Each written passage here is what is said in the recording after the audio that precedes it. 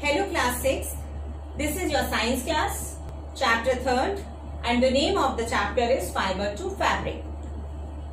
The name of the chapter is Fibre to Fabric. It means in this chapter we are going to discuss about the different types of fabric. In the normal language we use the word cloth. We wear different types of cloth. In winters we wear woolen clothes, in summers we wear cotton clothes. Sometimes when we go out in any function, then some of the people they wear silk clothes, silk saris, and so many things are there like this.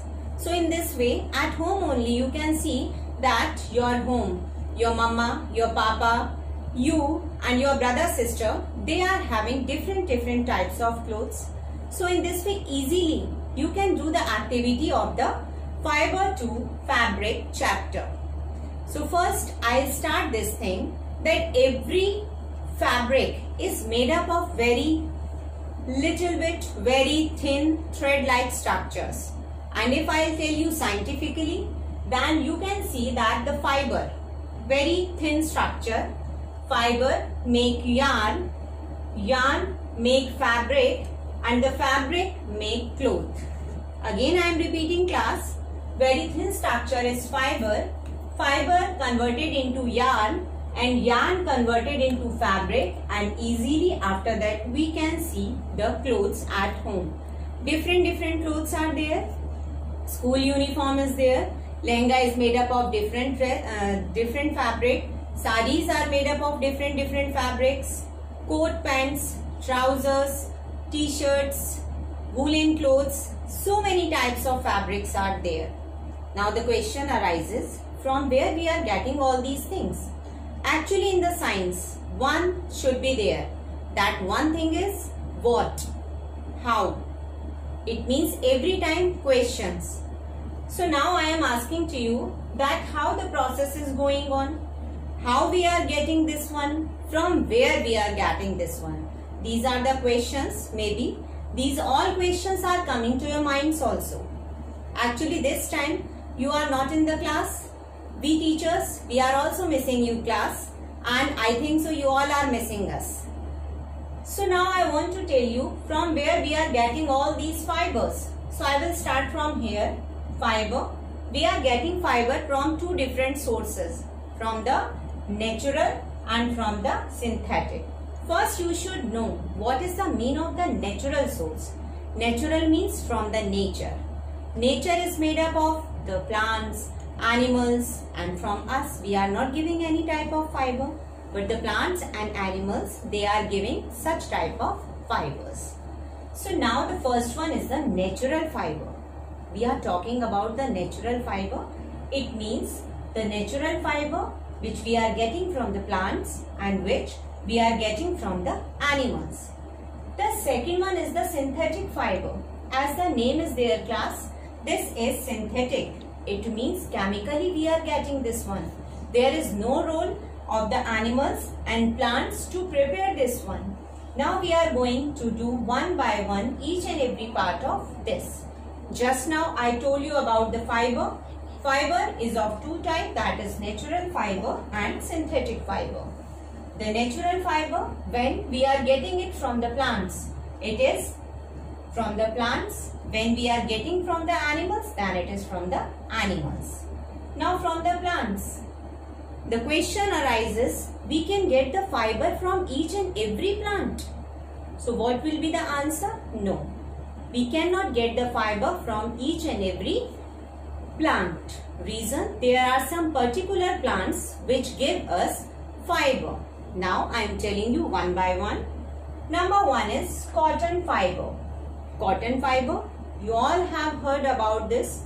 Cotton clothes. We wear these clothes in summer. So first we are talking about cotton fiber. So cotton fiber, it means we are getting from the plants. So which part of the plant is giving the cotton fiber? So the answer is fruit. Fruit of the cotton plant give us cotton fiber. Now these are the process by which we can get the fiber, and these processes are ginning, spinning and weaving. we will discuss later what is the meaning of all these process. Now I am telling you from where we are getting the fibers and how we are getting the fibers. So first part we are doing from where we are getting the fibers. Cotton fibers from the foods, and the process which is taking part in it is ginning, spinning and weaving. From the cotton fiber, the fabric is termed as cotton fabric. Cotton fabric, you all know very well. The cotton fabric is very smooth. The cotton fabric is very soft, easy to wear. We wear cotton fabric in summer season. What is the reason? Why we wear cotton fabric in summer season?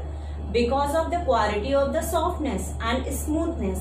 And the very important thing, class, it absorbs our sweat and evaporate in the atmosphere. So easily we can feel cool in summers. Now the second one is jute fiber. You all have seen rope at your home. And the foot mats. These are made up of jutes, gunny bags, jute bags. This time people are very much environment friendly. We are not using any type of polythene bags. We are using everything that is very much friendly for the environment. And now the people are using the jute. Okay. So jute fiber is made from the part that is stem. And this one we get from the process of retting, cleaning, weaving, and the things which we get from the jute fiber is gunny bags and jute bags. Just now I told you about this one. This one is very coarse, strong, durable. These are the qualities of the jute. That's why we use the bag of this one. They can take very heavy loads easily. They can bear this one. Now the first one, the natural fiber from plants, cotton and jute we have done. Cotton we are getting from the fruit and jute we are getting from the stem. Now the second portion, that is animals. Animals means from the prior classes, earlier, at home, you all are listening about that mama is wearing the silk saree at home. She is going in any function. You all have heard about the silk kurta pajama also. So here we are talking about the silk. From where we are getting these silk fibers? We are getting these silk fibers from the silkworm. The stage that is termed as cocoon. From the stage of cocoon, we get the silk fiber. And after that, it will be converted. It means these fibers are very small, very thin. By weaving this one, by knitting this one, by just joining one by one all these threads, we are getting the silk fabric. Silk fabric is very much soft and lustrous. What is the meaning of the lustrous? It has shining. The silk cloth has shining in it. Now the part of the silk fiber has done. Now we are coming to the another animal, that is wool fiber. We all know very well from our childhood, the old person, ladies, gents, we all wear woolen clothes in winters. Why we wear woolen clothes? Why we never wear the cotton clothes in the winter? The reason, woolen clothes are warm, soft, fluffy. These are the characteristics. Woolen, from where we are getting the wool now? Question arises. Now the answer is hair of sheep, goat and camel. So many more examples are there, but in your class these examples are there. Again I am repeating, that is hair of sheep, goat and camel. And after that, from the wool fiber we get the woolen clothes. And just now I told you that the clothes that is made up of wool are warm, fluffy and soft, which we wear in the winter season. The second one is synthetic fiber. Synthetic fiber we are getting from the chemicals. Chemicals, and the name of the synthetic fibers which we wear, these are nylon, polyester, acrylic, these are strong, durable. What is the reason? Because these are man-made. We are making this one. We are not getting the synthetic fibers from the natural fibers like the plants and animals. One thing class which I want to tell you, that what is the aim to keep the fiber to fabric in your class. You are in 6th class. You should know that you are wearing the clothes from where you are getting these clothes. You are getting these clothes from the fabric, and the fabric you are getting from the yarn, and you are getting the yarn from the fiber. That is fine. And now you know very well that the fiber you are getting from the plants and animals, these are the natural fibers, and which the man is making, that is termed as synthetic fiber. So first thing, we are getting from the plants and animals also. These are very comfortable. Clear? But if we are not keeping our environment safe, we are not friendly with our environment, so we cannot keep the plants and animals in a safe zone. So if the things will not be in the safe zone, so we cannot get more and more the plants and the animals fabric, that is cotton fabric, jute fabric, silk fabric, woolen and all. So the main aim is this, you should be the environment friendly every time. We have done the part of the natural fiber and the synthetic fiber. Natural fiber, now we are doing the differences. In this way you can learn the things easily. Natural fiber is made from the plants as well as from the animals, and the synthetic fibers are man-made fibers. Second example, there is no role of the chemicals, but in the synthetic fiber, chemicals are used or processed to make this one. The third one, natural fibers are costly, but the synthetic fibers are cheap. They are not costly. The fourth one is natural fiber. The name is natural because we get it from the plants and animals, and the synthetic fiber, we get it from the chemicals and man-made things. So these are the differences. On the basis of these differences, we can write the difference between natural and synthetic fibers. Now one portion we have done of this chapter, that is the natural fiber and the synthetic fiber. Now I am coming to the cotton fiber again class. Actually we are talking about the plants. So first I will talk about the cultivation. Cultivation means where, in which place we are growing these fields. So which type of soil is required for the cotton plants? Black soil is required, and the atmosphere should be humid and warm. So these are the conditions for the cotton fiber, and we get the cotton fiber from the fruit of the plant. You please see class, I am writing here ginning, spinning and weaving, and after that I am finding the cotton fabric. So the first process is ginning. What is ginning? When we are just removing the seeds from the fabric through the combing. Through the combing we are removing this one. This is termed as ginning. And after ginning, the spinning process is there. Spinning means we are just keeping something in the rotating form and we are making something special. That spinning is what? When we are making the yarn through the fiber, that is termed as spinning. And after that, when the yarn is going to be woven into some special fabric, then we are getting the cotton fabric. Cotton fabric, we have done this characteristic, that is soft and smooth. So we have done ginning, spinning and weaving. Now the next one, I am coming to the jute fiber. What is the procedure to get the jute? Jute fiber we get from the stem of the jute plant.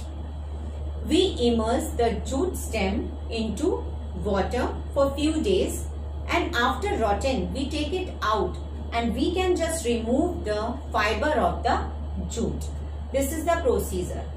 Rainy season is very good season for the jute fiber cultivation, and the states in our India where the jute cultivation occur, that is West Bengal, Assam and Bihar.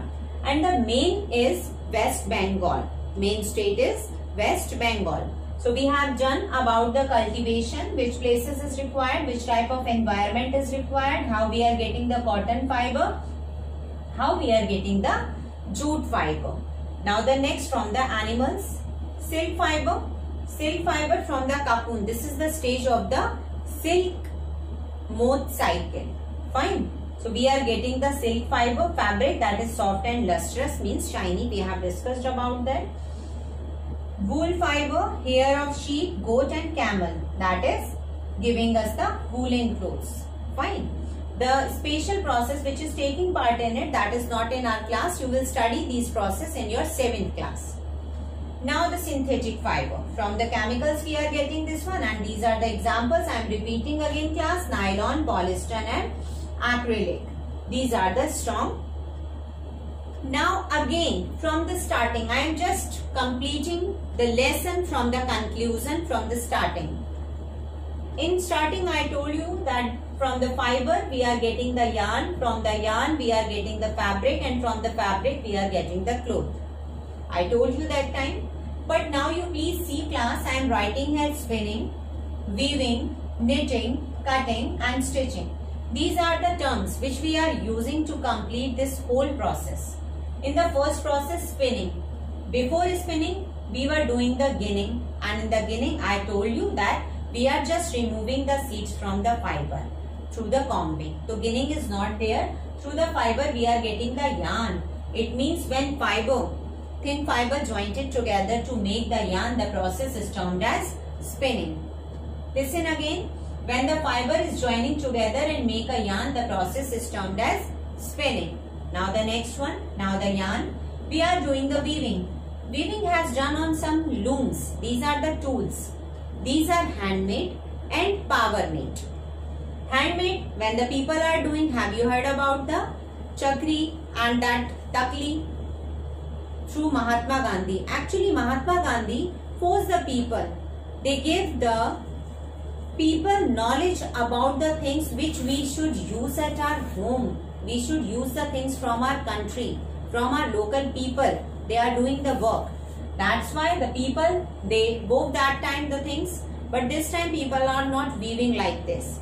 So weaving is a technique through the looms. We have done this one. Looms are of two types. Just now I told you, that is handmade and power made. Next is, after the handmade and power operated weaving, knitting is there, in which one single yarn through the two looms. You know very well about this one, that your mother and at home the ladies, they weave, they knit the sweater, knitting, sweater and all the woolen clothes prepared by the knitting. It means in the knitting we use the single yarn, and in weaving we use the two tools to complete the process. Fabric. From the fabric we are getting the cloth. After cutting and proper stitching, now we are getting the clothes. So this is the whole lesson, fiber to fabric. Yes class, we have completed the whole process. I told you about from fiber to yarn is spinning, from yarn to fabric when it's there, weaving and knitting, and from the fabric to the cloth we are getting through the cutting and stitching.